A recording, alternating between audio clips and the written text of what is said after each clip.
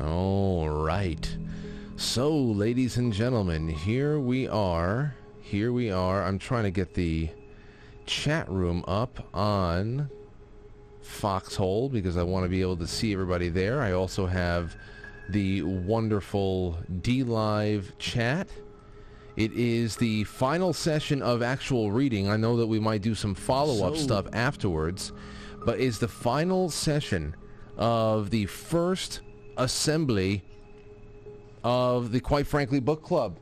And it has been so amazingly co-hosted by Timothy Gordon. And here we are again, Tim. I know that you are on limited time tonight because you are doing a book club session for Father Elijah, which I only read because of your suggestion, and I loved it, so I have to keep up some way with what you're doing with that book. But welcome tonight, my friend. Thanks, my friend, and again, thank you all, the Franklies out there. You just have one of the best audiences, I think one of the best shows. Thank you. Pound for pound out there. One of the only ones I actually pay attention to with any regularity, and I've just been thrilled to have been in the cockpit with you, Frank. That sounds a little strange. Well, hey, listen, we are in the Millennium Falcon. This is the Millennium Falcon over here. There's more than 2 seats. So we are, yes, we have been co-piloting this excursion. It's been really a great time. And a lot of our regulars are in the chat rooms already. And let's just jump into it because I don't want to waste any time. Thankfully, I didn't have as many notes as I did in other times because it's been a short little thing here, and a lot of it can be summed up pretty quickly. But starting off on page 605, we went 605 until the end. It opens up with Christian Gladstone working out a strategy to get out of Rome to intercept the Pope before he is made to sign that resignation papers and to show him what he discovered about the enthronement ritual, which, as it turns out, the Pope did not know about. And Giovanni Lucadamo gets Christian out ultimately gets Christian out of Rome with the help of Appleyard. So that was nice to see him throw a little bit of escape support down at the end there. The rats, on the other hand, they have everything ready to go. The media was ready to announce the resignation, and since they have all the cardinals meeting in that consistory at the same time, the plan is to transform it into a conclave once Monsignor Vaciakoras, Monsignor Vaciakoras gets the signature from the Pope in Moscow, and that's the last stop that he has in this trip. And that's where he starts showing a little bit of the chinks in his armor. He's getting a little bit fatigued in Moscow, and they're trying to turn it into does he have a stroke? We have to get him out. That's how the stage is set.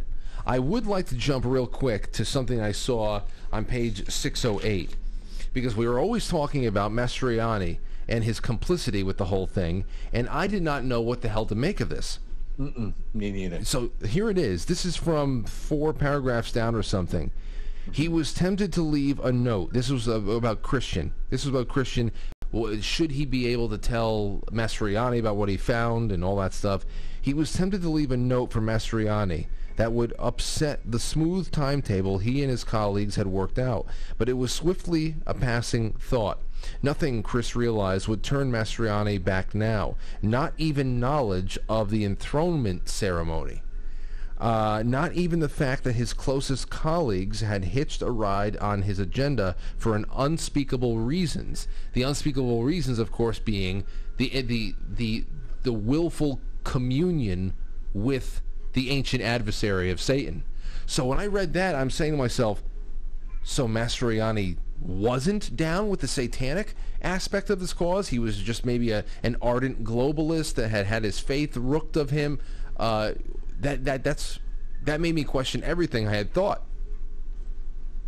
Yeah, it was weird, and I went back and I reviewed, Frank, what it said in the last pages of the 6th century of this book, in the late 590s, on the June 29th, 1963.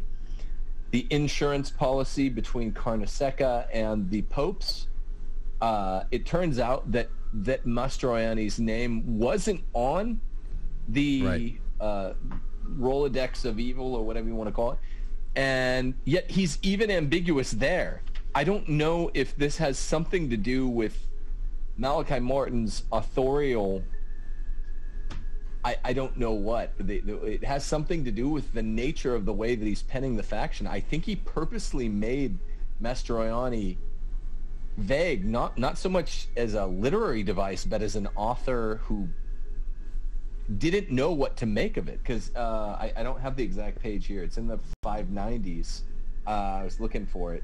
Agrees no pope will be able to govern the church through Vatican until... It's a big deal. Right. And the two places where he's saying that Mastroianni was not part of the enthronement of Satan on June 29th, 1963, he really gives us ambivalent language. He wasn't a part of it, though, and he might not even have known about it. On page 608, really odd. Seems like he threw that in because he didn't know as an author what to do with the former Cardinal Secretary of State before Cardinal Sedano.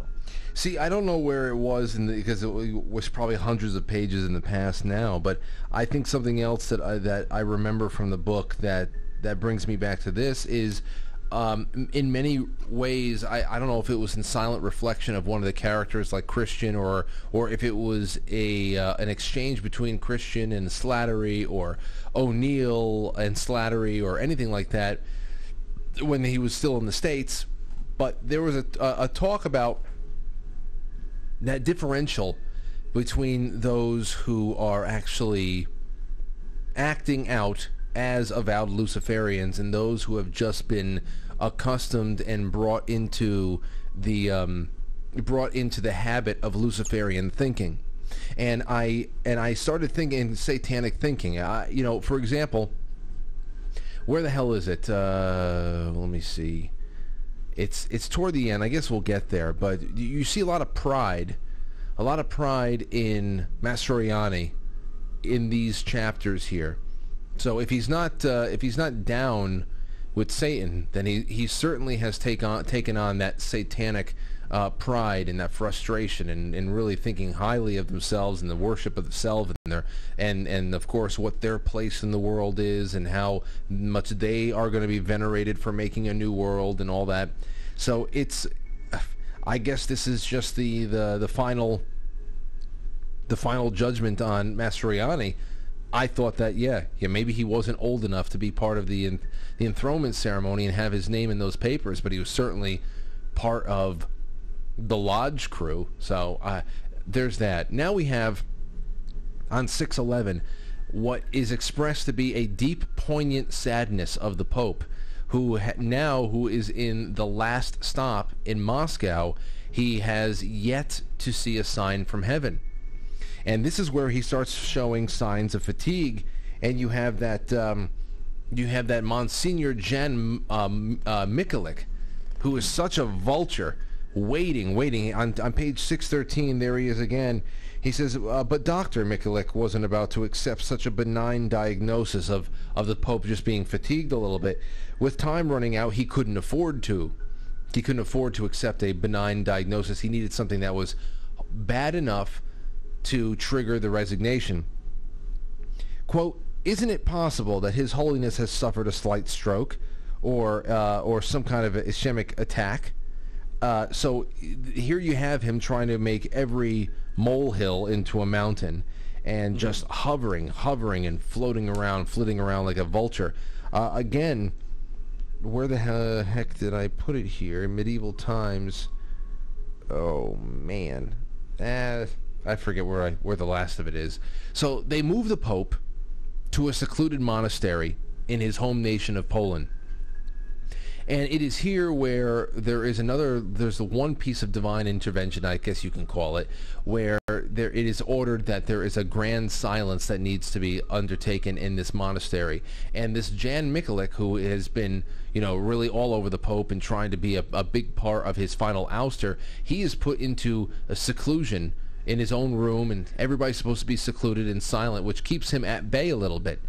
And then we have an entire page on page 625, just moving along, page 625, where you have the media, an entire entire page of the media that is out there pushing the fact that the Pope has resigned for one reason or another, and all different sects and all different groups inside of the Catholic Church that were either or anti-papal were drawing one conclusion or another, just to show how this media war continues on and on and on. But Mastriani, as I said, while this is all going on, there's a lot of this going on, a lot of filler with this, and just looking at how people are waiting out these final times and really important phases of this plan.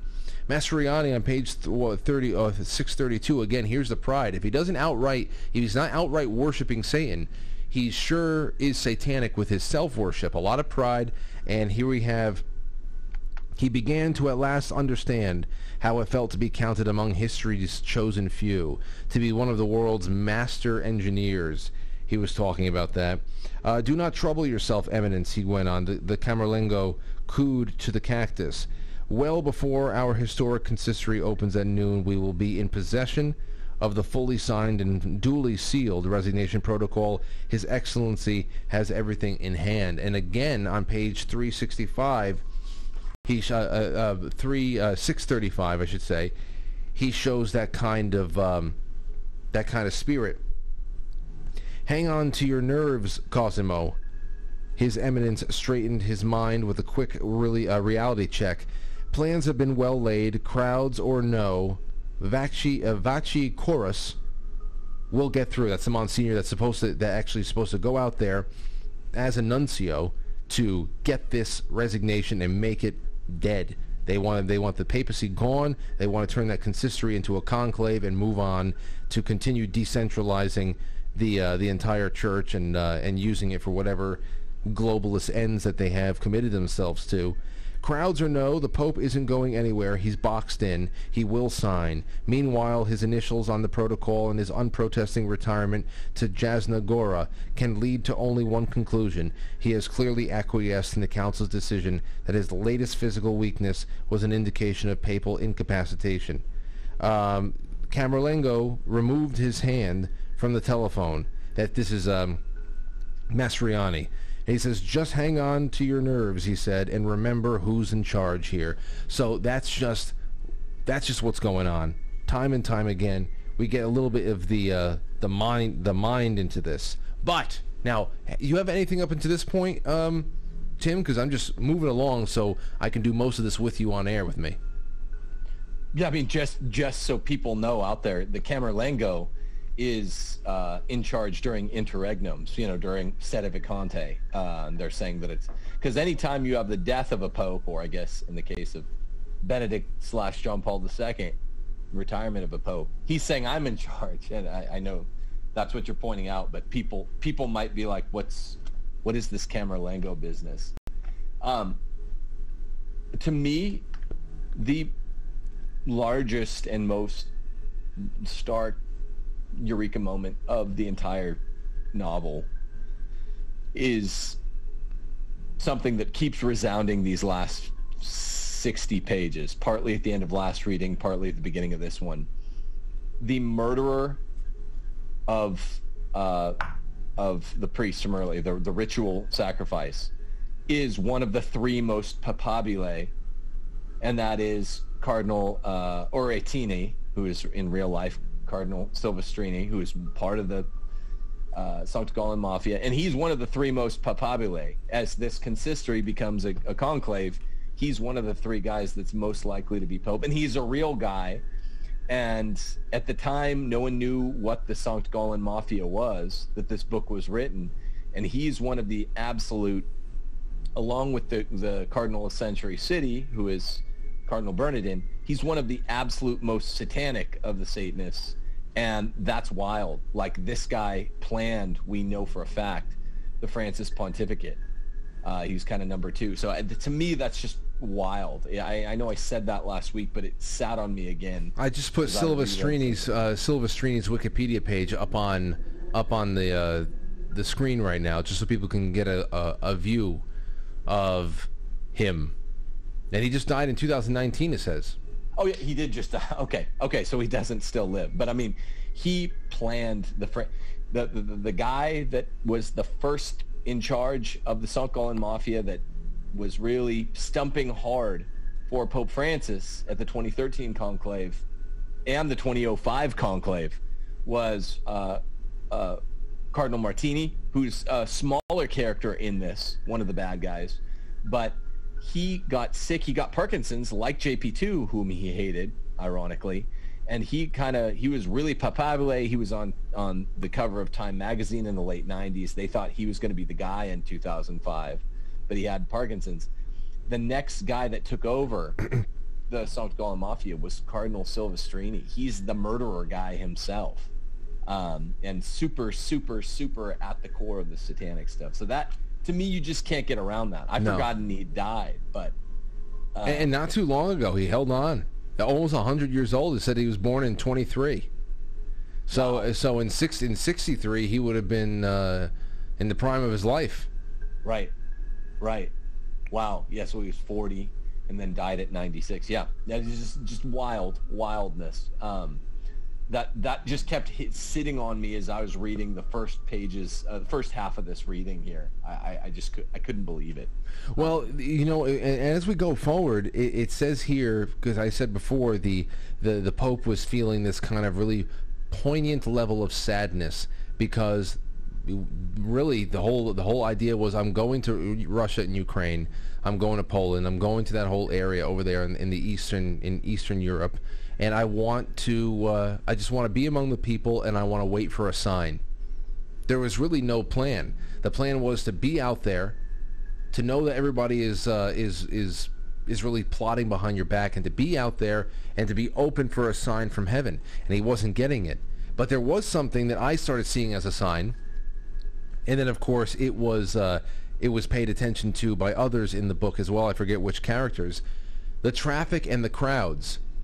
All of a sudden, the traffic out there in Poland and the crowds that are coming to see the Holy Father there in this monastery, as he, it's like his papacy and the history of the world seems to be dangling on a string. The crowds, they are making it impossible for this Monsignor Vachikoros, I'm probably saying his name horribly, to make his way to the Pope in time. He's struggling. He wants to complete the coup. He wants to get the resignation, and he is as well is very focused on his place in history for being the one to gain the signature, the first resigned pope since the 14th century. And still, I was saying to myself, man, the traffic, the crowds, that are mounting outside the monastery, that was the sign from heaven. That this wasn't supposed. You needed to at least get some time for Christian to show up and talk about what's going on. Now, there's another little piece here that's a little bit unrelated to everything, but just the imagery struck me. It's on page 636. And thousands more will come, my friend. Abbot Kordecki came beside Damien. I've seen this happen before on one of his earliest visits here as Pope. It was the height of his clash with the Stalinist government of Poland, and he was overnighting there. Then, too, the people began to assemble spontaneously around Jasna Gora Hill. Standing on the same balcony, His Holiness never made a formal speech. Every so often he gave his blessing or made some gesture with his hands, much as he's doing now, but never once lost control of those crowds. That's the way it was with him, the way it is with him.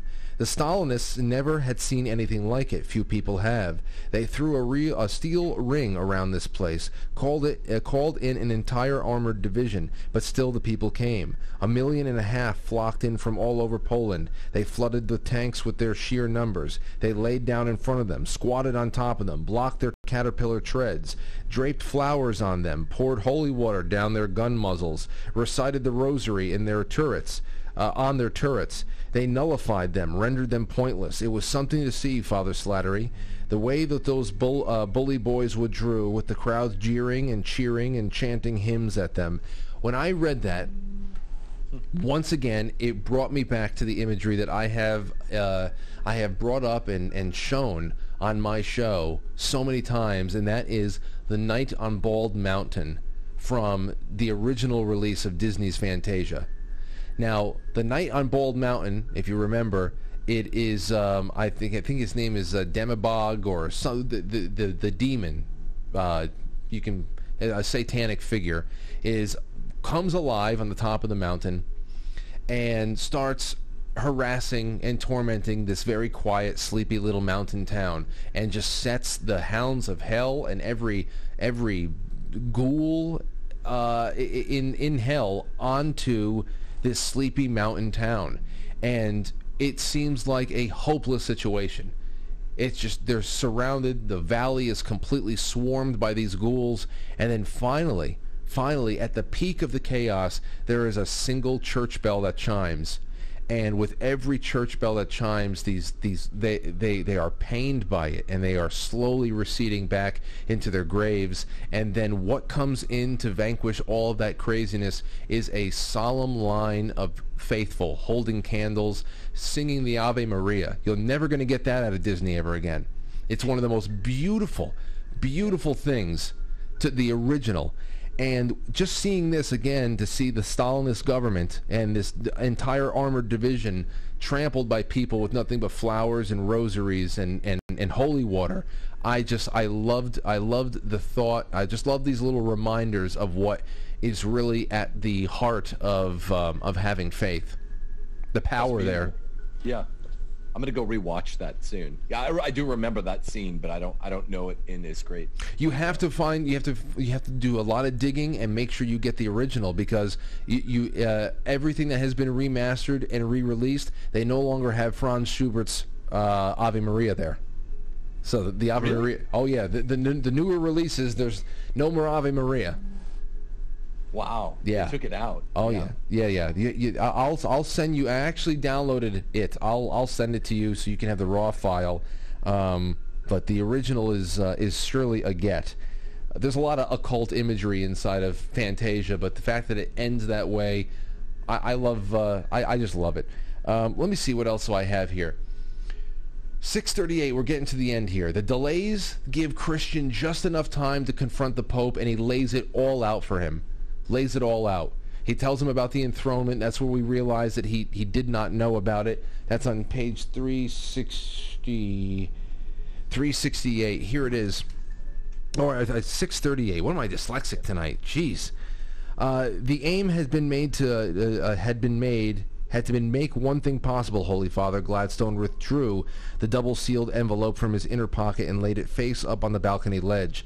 Lucifer has been enthroned within the precincts of the Holy See on Vatican Hill. The documentation is all there. Names, the rites that were used, all the factual data. Most of it is in microcopy, except for the testimony of Your Holiness's recent predecessor and the brief inscription prepared by Father Aldo Carnesecca. Carnesecca. The pontiff repeated the name as an exclamation of poignancy and deep regret. He took the envelope in both hands, examined the two papal inscriptions on its face, saw the dates, read Father Aldo's trenchant hands-off warning, read the old Pope's letter. So, he wasn't talking to Gladstone. He wasn't looking at him. He says, I knew. No wonder we couldn't. No wonder we couldn't. No wonder we couldn't what? No wonder we couldn't do one thing or another. They were just incapable of being able to be victorious because of this ritual, something that had blocked them. We never got a lot of closure on the availing time. There's a lot of things we haven't gotten closure on. I have to think about them a little bit more. But toward the end, now this is where the Pope still almost seemed unmoved, as if he was a little bit more despondent that he was not able to...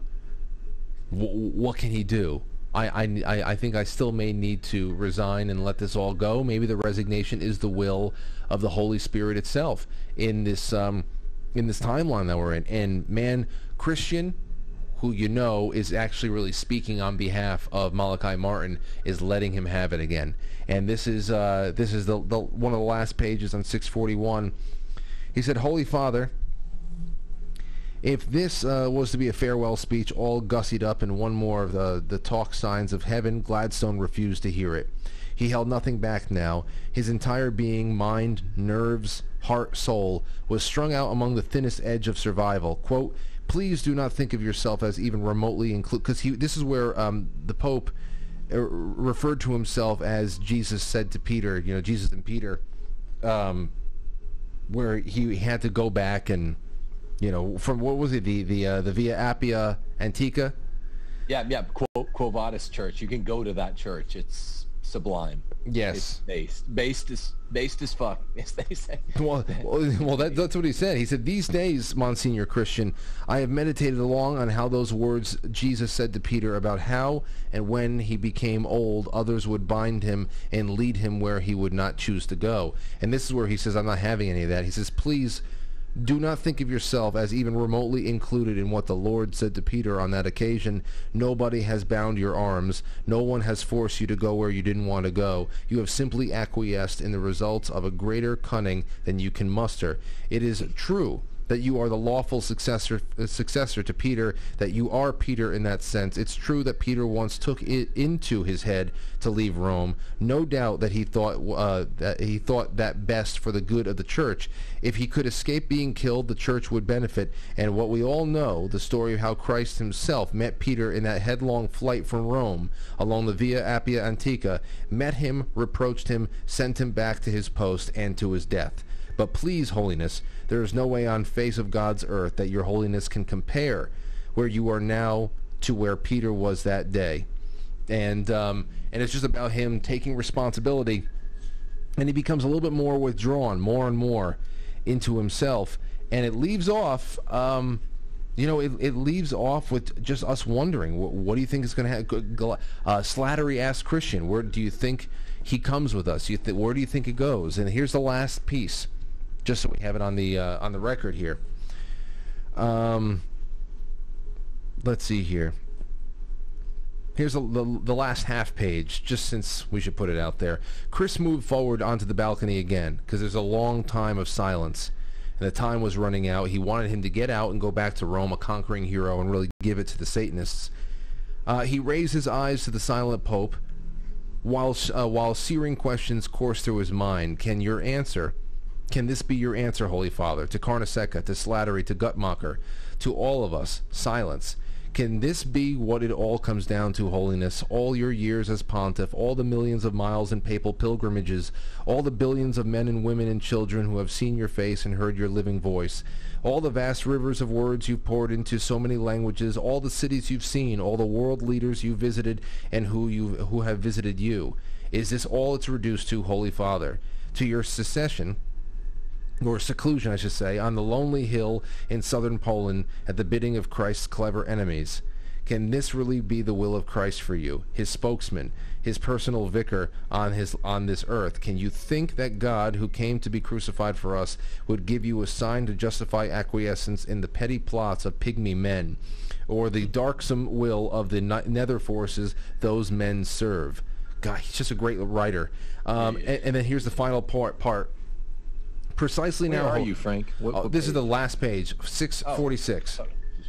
646, and here's the last two paragraphs. Precisely now, Holy Father, is the moment of truth. Gladstone took another step forward on the balcony of Jasna Gora Monastery, one step closer to the Slavic Pope. It's not yet dawn, but it's a matter of minutes, Holy Father.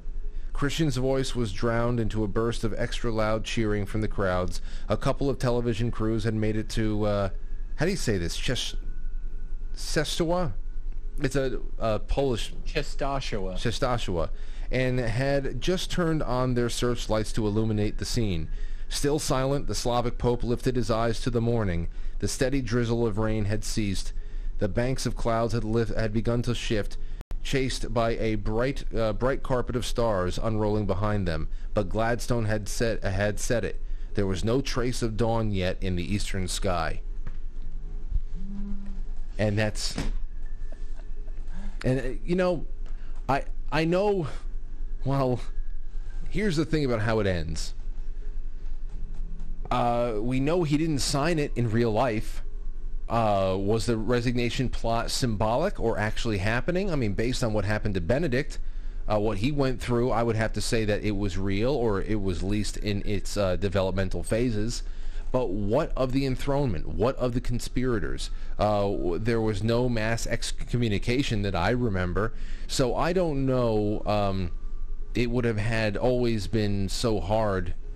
I don't know how hard it would have been, or if it would ever have been easy to leave us with something gigantic, because we know better that what did or did not happen in the years after this was published. And certainly the Pope outlived Malachi Martin. And I guess it just lends us to believe that the plotters continue to plot, and that their day, one day, will be brief, that the dawn will come. But yeah, that's how we're left. That's how we're left. Is it definitive? A couple clarifications. Do you think it's definitive that the Pope was not going to sign, or was this a cliffhanger? I to be honest, I think it might have been a cliffhanger in that respect. We know what ultimately didn't happen. A Pope would eventually sign a resignation, but not the Slavic Pope. And in that respect, I don't know. I think that written from the point of view, if you listen to any of Malachi Martin's interviews that he was doing in the mid-90s, he was talking very forthrightly about the declining health of the Pope and the Parkinson's, and that he is a dying man, that his time on earth is coming to an end, whether it's today or a couple of years from now, however he holds out. And he held out for almost a decade later, from 96 to 2005. But he was talking very bluntly. You can find multiple interviews with him, not just with Art Bell, but with others, about the state of the Pope and what's going on there.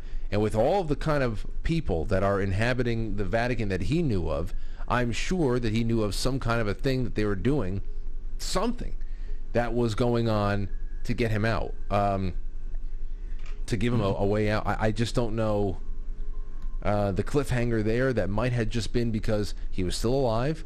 He knew that his health in real life was not good, and he knew what kind of forces inhabited the Vatican. So the cliffhanger could have been, this could have been even more of a prophetic book if the Pope was actually forced to resign. What would you think if this book was the reason why a resignation plot was abandoned? Just because they didn't want it to be too much of a... That's true. What do you think?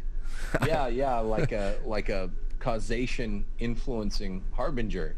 I was having a conversation with a law professor friend of mine at a baseball game who hadn't read this book, and I said, he'd just been at a conference with some guys at the Holy See, important guy, and I was like, you should read Windswept House.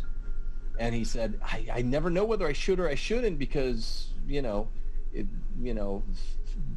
really trustworthy people have told him, oh, he's a phenomenal, fantastic liar, a beautiful liar. I'm like, I know, this is why I've delayed reading it for 10 years, Frank. But dig this. The book has a real life cast. Guys that I happen to know a fair amount about, professionally anyway. The St. Gallen guys, like I said, there are 5 or 6 of them that are characters. They're some of the main characters. And what's the central question animating this book, if I can do a look back, that's also a mode, what we'd call a mode of credibility in favor of Martin's a prophet and he's not lying, is how queer would it be, how strange would it be, Frank, if the same 5 or 6 guys that in 1996 were only then forming the St. Gallen Mafia. When this book was written, it was the first year they ever met in St. Gallen, Switzerland. And their big world historical goal, such as to change the pontificate forever, was to secure the resignation of not JP2, the current Pope in 96, but the successor of the Pope. Actually, they said the distinct goal of the St. Gallen Mafia was to prevent the continuance of the JP2 pontificate through a Ratzinger pontificate, which was presumptive. So, but it's the same guys. Yeah. I mean, it's literally the same guys in the book. And for whatever reason, Martin never says it much. It's not said in Father Elijah, which has bad guys with basically the same goal.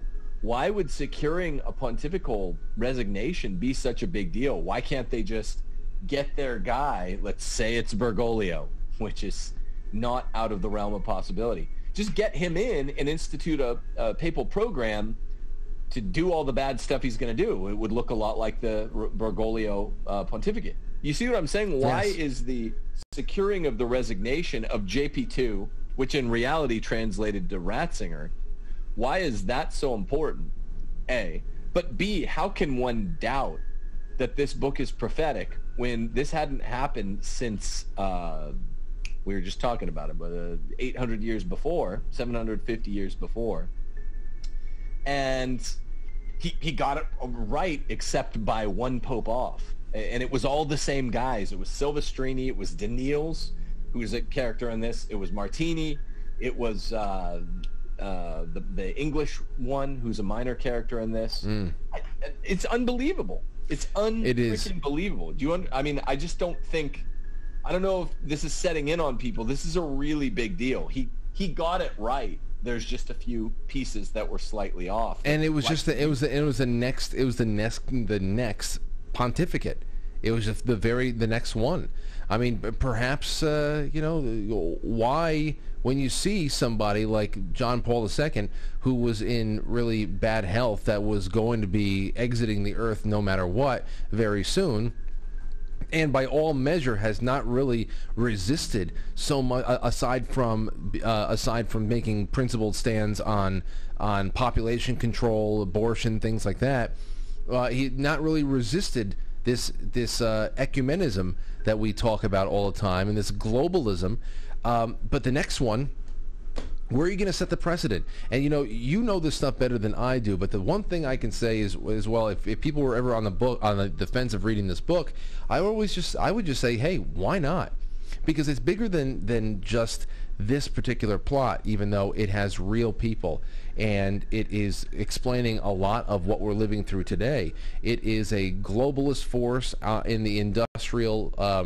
In industry and banking. It shows you how banking is. The covens here, it explains a lot of what came out to be some of the biggest exposures and the biggest black eyes of the church ever received on the account of ritual abuse. Right. And what happened to the seminaries and what that has to do with everything. There's just so much there on the lodge. And the complete stripping away of all supernatural reasoning and all supernatural reasoning for the faith. Remember, in the first couple hundred pages of this book, they have Sister Lucy completely compartmentalized and just locked away. Don't even bring her out. She's a remnant of a past that we're trying to completely wipe away because we're embracing a lot more of a corporate, nonsensical one world government approach to things. I know you have to go, Tim. If there's anything else you want to say in closing, go right ahead, and I'll just read through the thread on my own, and then we can do this again next week when we do a little bit more of a follow up to this stuff. At Coolum, right? You want Coolum next week? We can either do it next week or the week after. We can take a break and we can do it the week after next. Whatever you want to do. And now that this is done, we can just take it whatever pace. Okay, cool. I think. Do you mind? Thanks for everything, Frank, and all you guys out there. Good job getting through this. It's a massive book. Yeah. Can I read the 2 paragraphs I think are the most important? Yes. In the entire Please. book. This is on page 600 to 601. It's also the Mastroianni thing when he's talking about the names on the list. Last paragraph on 600. Gladstone was no longer surprised or shocked by the names he saw on the list of the enthronement Satanist people, nor would he ever be puzzled again by the presence of so many unsuitable and unworthy critics with their unholy ambitions and their neglect of Christ's faithful. Everything was now explicable. This is how I feel. Of course, such men found no difficulty in forming alliances with non-believers, with sworn enemies of Christ and of all religion. Of course, they had no use for the revelations made by the Blessed Mother of Christ at Fatima. Of course, they could not wait to rid the Church of the Slavic Pope. Which is a very fair and balanced approach to JP2, I think Martin has. A lot of people think trads hate JP2. Martin's very fair. He's saying, yeah, he loves them, so that's why, of course, he's got a supernatural love and a supernatural faith for our Lord. He's just kind of weak. I think he's very fair to JP2. He is. If anything surprised Chris, in fact, it was the names that were not inscribed on the Archbishop's list. Here we go. Chief among the missing on the Roman roster, this is what we were looking for at the beginning of our show, was Cardinal Cosimo Mastroianni. And yet he too was in it up to his eyes. He won't ever substantiate this. For with the exception of the Secretary of State Giacomo Graziani, the little cardinal, and that's Cardinal Sedano, who was one of the main suppressors of Vatican, along with Cardinal Bertone. The little cardinal's closest associates in the Vatican turned up in the ledger. Mastroianni's unswerving obeisance to the forward steps of history and Graziani's dedication to the self-aggrandizement had laid both, what the hell is that? Both men open as apt targets for such advisors and collaborators as Cardinal Noah Palumbo and Cardinal Leo Pensabene, among others, who had sworn that blood oath against Peter at the enthronement. Long sentence to kind of get around how is Mastroianni in it up to his eyes. But I like the previous sentence even better, Frank. He's no longer surprised by this, of course that, of course the other thing.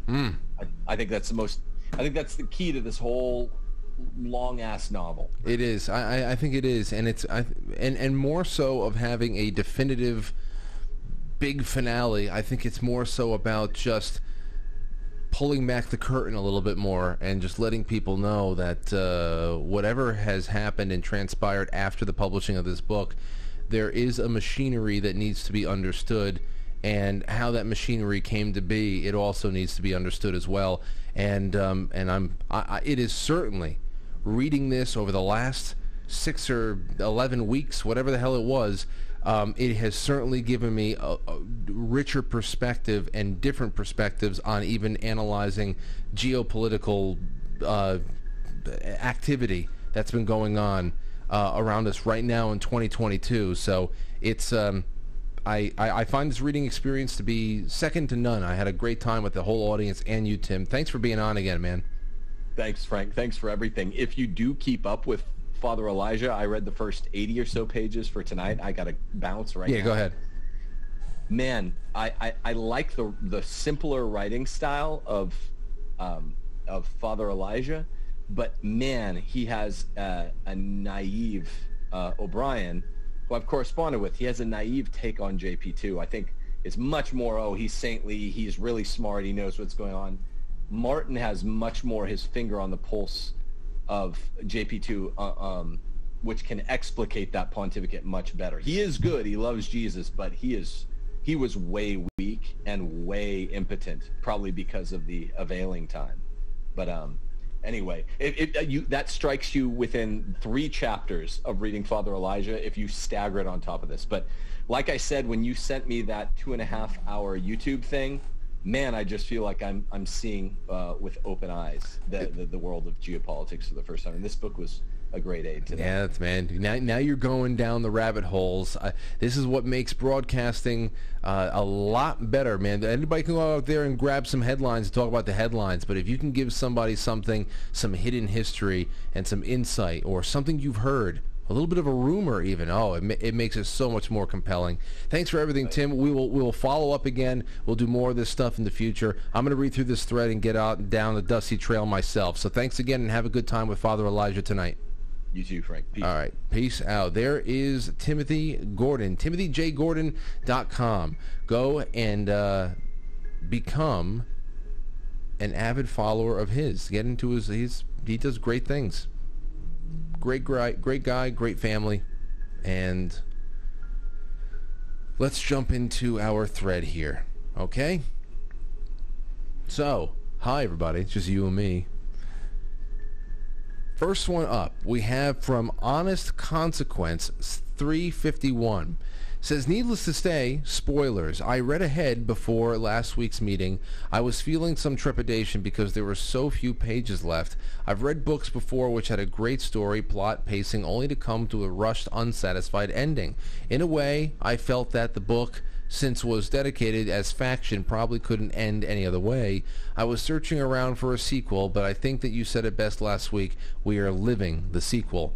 I enjoyed seeing Paul's personal story arc. I felt some closure with him I think Christian is destined to do great things for the church. Ceci will continue to uphold the traditional church ways and teachings of her network of priests. I'd like to know what will happen to other characters. They began to feel like friends. I think that's a sign of a great book. I agree with pretty much everything you said. I miss the silent resolve of Guttmacher. I miss the big boisterous backslapping nature of Damien Slattery. Man, I was hoping just for a little bit more back alley brawler exorcism stuff that was going on there, because we had we had a glimpse of that from the Possessed Priest back in the U.S. But like I said, I think that we've been left with a I don't know. I wouldn't say a manual, but we've been left with a lot just to be able to have, for posterity, understanding something from one man's perspective at least. But yeah, Ceci, that's great. Paul's arc was nice. I'm glad to see that when Paul actually helped Christian get around to do his thing, communicate through Appleyard, get over there to Russia, or Poland I should say, and how Paul had told Ceci about his confession. So I'm sure that really pleased his mother to see him coming back into the fold. Yes. Summer 711 says, I love this last section so much. I wish the book would go on for another 200 pages. I agree. The spirit of the people came out and combated evil. As the Poles were there on the move to see the Pope, had inadvertently thwarted the Cardinal's plans. Yes, it was as if all Poland were there, headed for a midnight picnic in the pouring rain, on page 634. Like the night on Bald Mountain from... Get out of here, Summer 711. Summer 711 brought up Bald Mountain. See? Like the night on Bald Mountain from Fantasia, which Frank just talked about a couple of months ago. That's incredible. But then again, that's a sign of an audience that is in a conversational mode with its host. We've had conversations. It's not just me talking alone in a room. That's incredible.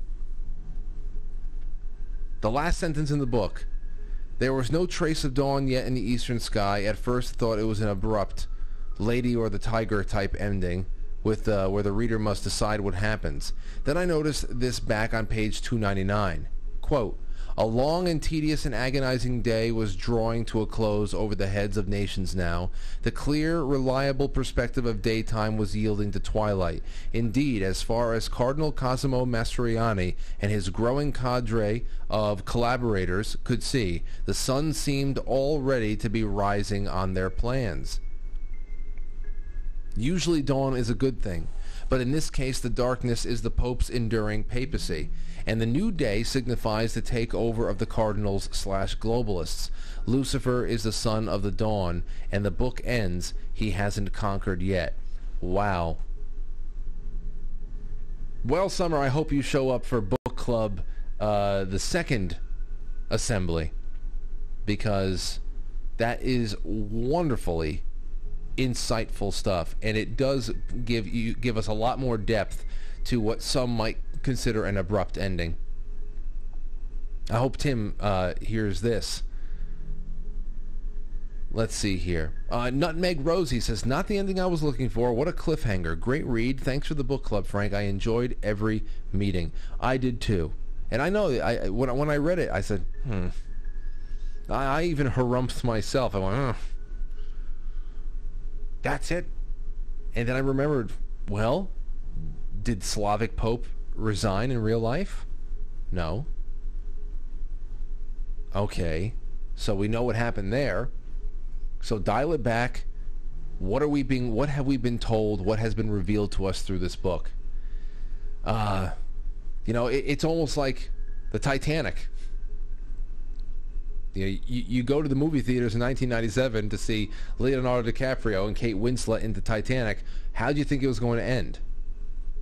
You already have some kind of insight into where this whole thing is going, but what is revealed to you along the way? Kate Winslet's tits.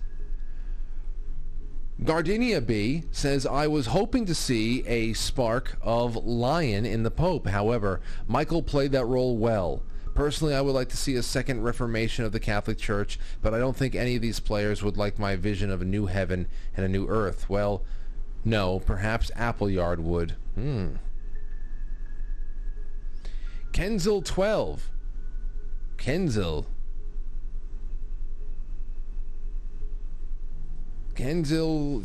12 says, as the novel neared a close and all the characters surrounding the Pope tried to insulate him against the resignation protocol on the Russian pilgrimage, I guess my question would now be is this actually a historical fact?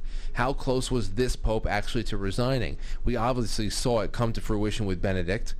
Yes. If you listen to Malachi Martin in the past, it really seems that the last few pages of the book, he really made this true feelings about the Pope known through the dialogue between Chris and the Pontiff. Right on with you there.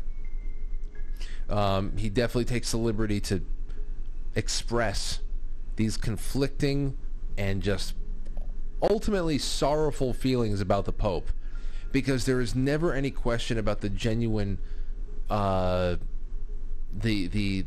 gentle, loving nature of the Pope, of the Slavic Pope John Paul II, but that does not meet the grade necessary to defend the Church, the faith, against all of its immortal enemies. Just as an aside, this book could have easily been made into a film or a miniseries. It's never too late. So glad we have to do this together. So glad we got to do this together. And thank you, Frank and Tim, for such wonderful broadcasts. Looking forward to the next. Me too. And last one here is Moira in New York City. I didn't want this book to end. I liked how Malachi Martin tied up many of the loose ends in the final pages. It was exciting to have Chris collaborating with his brother Paul and Appleyard in his attempt to save the papacy.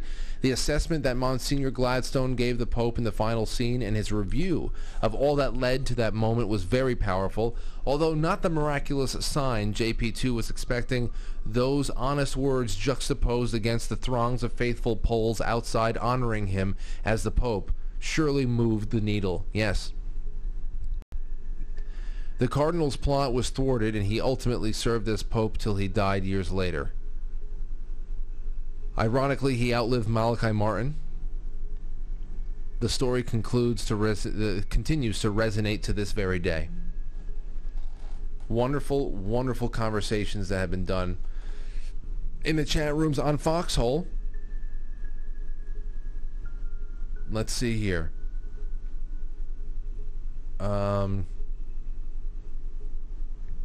Ernest St. Charlie says, there is a time to be gentle, but there is surely a time to fight. You're right. And you can tell that that is something that Malachi Martin, and probably many people like him, were infinitely frustrated with the Slavic Pope over. That inability to fight. Poor world. Poor world. Let's see here. Father Aldo was the best undercover whistleblower, said disappointed mom.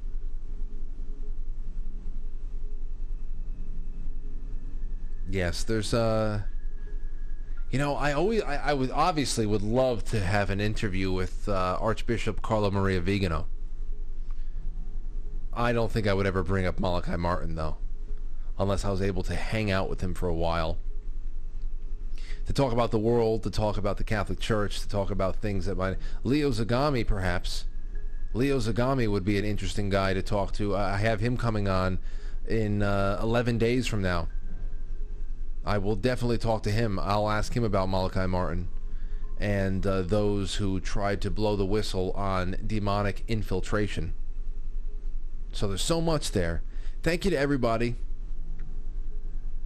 Thank you so much. Thank you on D Live too. I see SoCal Patriot. Remy's having a laugh all by himself.